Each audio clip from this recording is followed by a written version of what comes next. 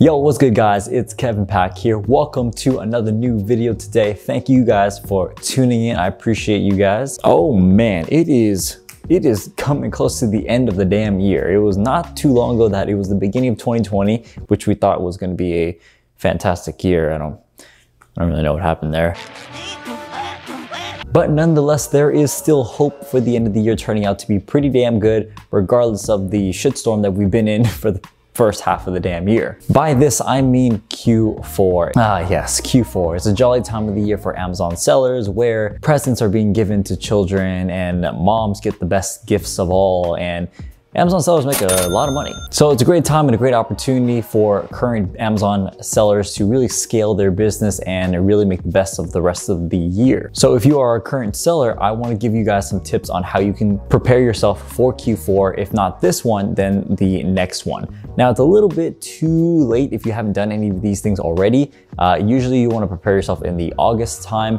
But I know a lot of people are going to want to be searching about, how to prepare for Q4 now, even though they're kind of late in the game. So at least this can give you some pointers for next year and maybe something that will honestly be smoother than this year, because this year in 2020, it's kind of messy. So these tips are going to be for assuming that things go pretty normal next year and assuming that things are kind of normal this year as well. So I'm going to give you guys 3 major tips on how you can prepare for Q4 for the best outcome possible. Now, of course, I'm going to give you guys my update on my sales so you guys know I'm a current Amazon seller, and I ain't talking no BS. Let's get that full refresh. Boom, right there.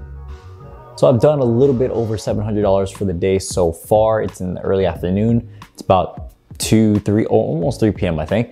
And then I've done a little over $10,000 for the month of September so far. And then if we look at the last 30 days, I've done about $27,000. So this year for Q4, I hope to do pretty damn well and double my earnings from last year and get 100% growth. Last year, I did about $100,000 in December, I think $40,000 November, and then like $18,000 in October. So in total, if I do the math, it's like $158,000 in total for Q4. So I hope I can double it and do $300,000 for this Q4 in total for August, November, and December in total. So I'm going to give you guys some tips that I used last year to prepare myself and also this year that I did to prepare myself. So number 1, this should be very clear and obvious, is making sure that you send in enough inventory into Amazon for Q4.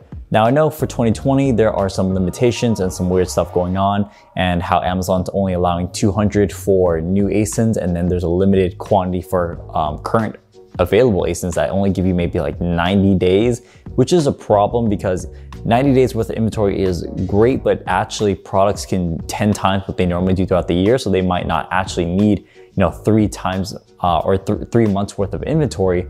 They might need like 6 or 7, to be honest. And that's like, my inventory is like that. My sales like 5x, 6x, 7x during Q4. So the workable way around that, if Amazon continues to have any limitations in the future for Q4, is that you either ship the inventory to your own place and then trickle in inventory into Amazon, or you get a 3PL warehouse like I did and have them trickle in the inventory for you and store. But in normal circumstances, you want to make sure that you have all of your inventory and your manufacturing starting in August, and then they should ship out and get to Amazon before November, ideally. So if that was like kind of normal year where Amazon doesn't have any limitations, that's ideally what you would want to do. Get everything in before November, start production in August. That way you can avoid any delays in processing by Amazon, since things get busier as the year gets closer into Q4.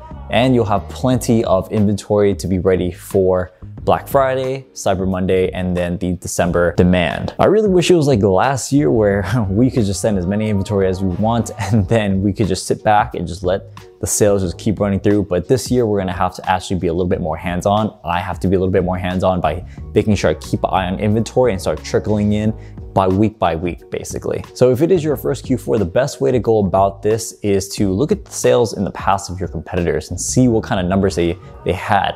I know Helium 10 Chrome extension does offer sales history of products if they go back as the entire search history. So if you have a product that's been around for over a year, you can see how they're doing during the year and then what happens to the sales when it hits Q4 and how much that, multiplies. Is it double, triple, 5x? That can give you a rough estimate. The next tip on this list is optimizing your listing. Now, by doing this, you want to make sure that you basically fluff up your listing as much as possible and have the best videos, best pictures and everything, and probably gear it more towards Christmas themed kind of stuff. So, add a bow in your pictures, put a Christmas tree or something like that. Talk about Christmas and gifts and stuff like that in your descriptions and your features and bullet points and things like that, but optimize it a little bit more. Make sure all your keywords are in there and make it really geared towards the holiday season, and then you can change it and revert it back to a normal season once January hits. But we want to be able to do this and convert as many people as we possibly can, because your conversion rates are naturally going to be higher during this time, but we want to maximize on that as much as possible. And even if it's just 1% more, 1% goes off a long way basically. The last thing you need to do before Q4 starts in October is making sure that you rank for as many keywords as possible and for whatever your main keywords are. So the ones that have the most search volume, and also just in general as many keywords as possible. You want to be ranked.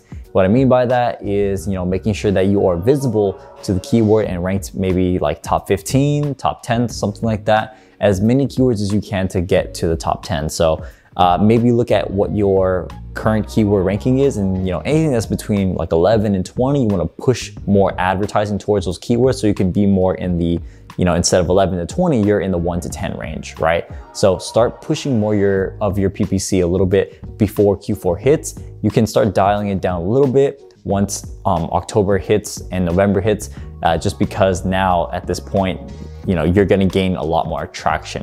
Now, if you wanna really push your sales, you can keep your advertising spend high, and then you can just maximize as much as you can with the sales.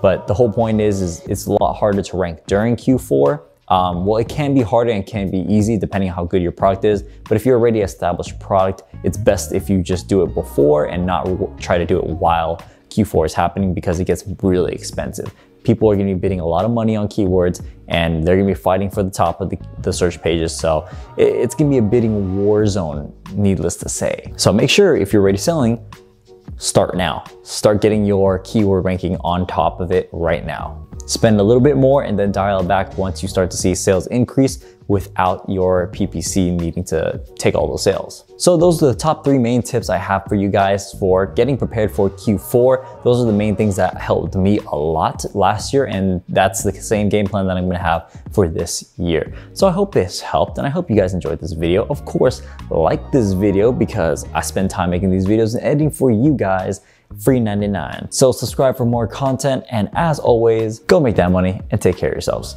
Peace.